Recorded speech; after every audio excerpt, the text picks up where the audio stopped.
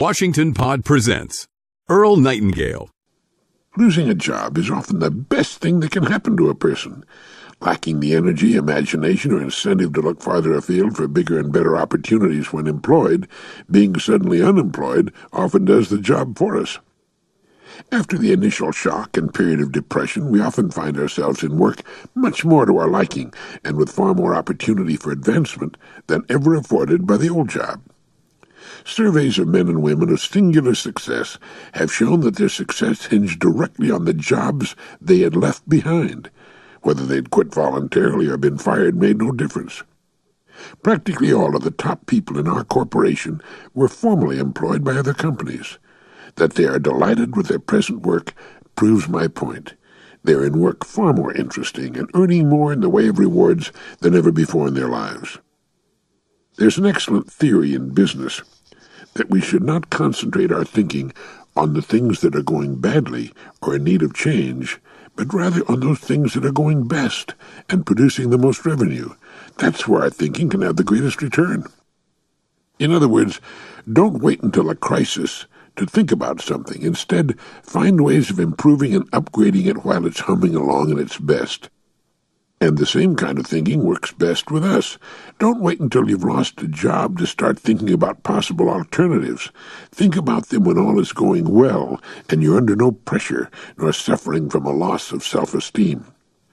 So you get out your faithful yellow legal pad, and at the top of the page you write, "I need better, more interesting, more rewarding work."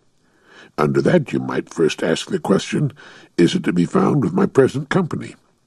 What can I do for my present company that will make a more important contribution than the work I'm presently doing? Another question might go, if I had my druthers, what would I rather do for a living than anything else in the world? And here we can make a list to later number in the proper order of importance. After each idea we might ask, am I now prepared to handle such work? And what will it take to prepare me for such work? Another question might go, what do I know how to do that will best serve the people of this community, or this state, or this country, or the whole world? Followed by another list. As we doodle with such ideas, more ideas will come to us. Each new idea spawns new ideas in turn, as a fish spawns eggs, and each of the eggs spawns further ideas. Now we're thinking. Now we're using the equipment we were born to use and putting to work our most valuable possession. Never think in this way without a pen and paper, preferably that yellow pad. Write page after page if you can, as long as the ideas pour out. For some, the ideas will come as a spring torrent. For others, they'll come very slowly and painfully as the process of thinking is explored. But as you force yourself to continue, and thinking, remember, is hard work, as you force yourself to continue, you'll find the ideas coming easier and better. Don't stop when you get your first exciting idea. Write it down, by all means, underscore it. Draw a star beside it or a circle around it. Then press on for new and better ideas, and you'll find them coming. Work on this in your spare time.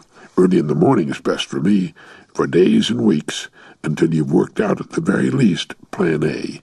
Then try for Plan B. Talk the ideas over with your wife or husband and get his or her thinking as well. Soon you'll find yourselves laughing, delighted as children with your newfound adventures and exciting options.